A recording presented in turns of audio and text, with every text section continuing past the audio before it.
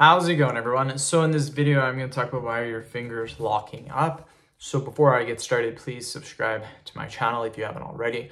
I do appreciate the support. It helps my channel grow. Please follow me on Instagram, Dylanberg999. Your fingers locking up, this is called trigger finger, you guys. This happens to a lot of people, actually. A couple of things that you guys can do is you can actually at nighttime sleep with a splint on your finger. This is super common. A lot of people do this. That is one way of trying to prevent this. This is especially true if you wake up with trigger finger, and that's what happens to a lot of people. It's when they wake up that they experience their fingers locking up. Second thing you can do is exercises. Actually training or working the hands, the fingers themselves can work for a trigger finger.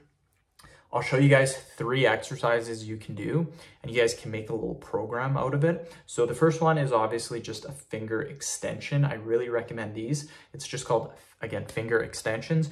I recommend doing higher repetitions, about 50 repetitions. The second exercise is known as the claw stretch. So you're getting your hands like this and you're squeezing them. So you're gonna get your hands and you're gonna squeeze them really, really tight, and you're gonna hold that squeeze for the entire stretch. It's called the claw stretch because your hands look like a claw.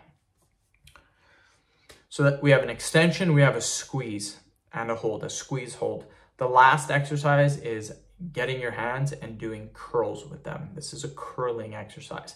This works really good for the fingers as well. For this, I recommend about 50 reps. This 50 reps, the claw stretch, hold for about 30 seconds.